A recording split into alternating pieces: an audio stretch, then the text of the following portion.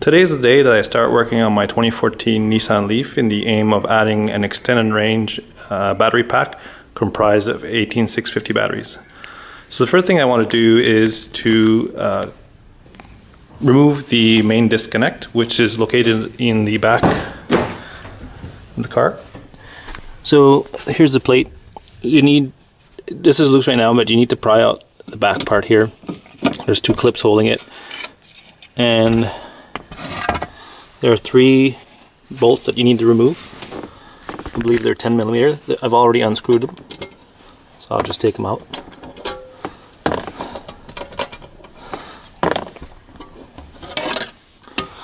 And there's the main disconnect. So this, what this does is that it breaks the LEAF pack in 2 halves. So it's located in the middle of the pack, and once you remove that, it basically kills all ability of power to come out of the pack. Now, when the car is off, the relays are actually located in the battery pack, so technically there is no power coming out of the battery pack as long as the car is off, but it's just a safety feature. So let's remove this.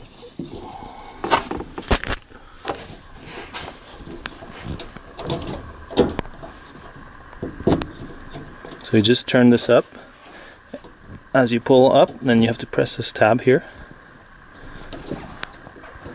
And there you go.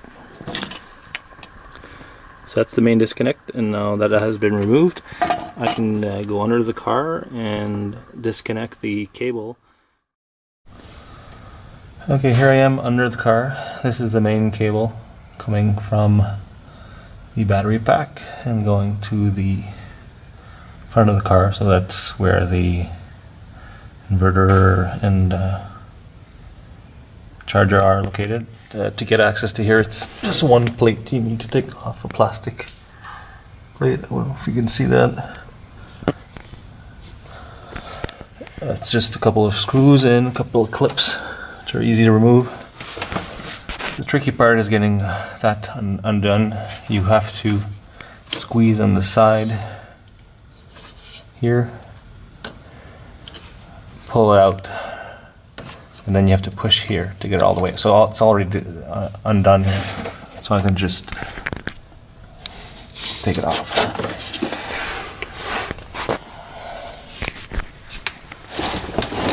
So there's the plug, or the connector that goes to the front of the car, and this is the battery pack.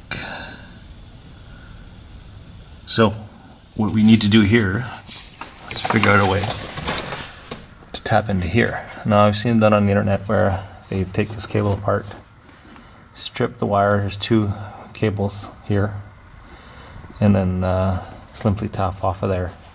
I don't want to do that because the car is still under warranty, and I don't think it's a very good modification to do. So I've decided to do it a different way. Okay, so here's the cable that goes to the front of the car, to the inverter, or all the components in the front, and goes to the battery pack. Now, I've already cut this off. So this is not the one that came from the car. This is one that I bought off of eBay. Some gentleman had bought a scrapped Nissan LEAF, took the batteries out of it for a conversion. A pickup that he had converted was running on lead acid and upgraded to lithium using the batteries out of a LEAF. And then he was parting off the rest of the car. So I bought the cable, and I bought the part that is on the battery pack. So this is I guess the receptacle socket, and this would be the plug side, which I've already cut off. So here is the plug side. So this, as you can see, I've already modified it, but this plugs into here normally on the car. Okay, but as you can see here, so this is the plug, This is the part that used to be on here. So this was like this. Okay. So I cut it off. And what I did is I got these compression connectors. I left it just enough here, stripped it off, and then put a compression connector on it here. And on this side, these are the pins that would come into here.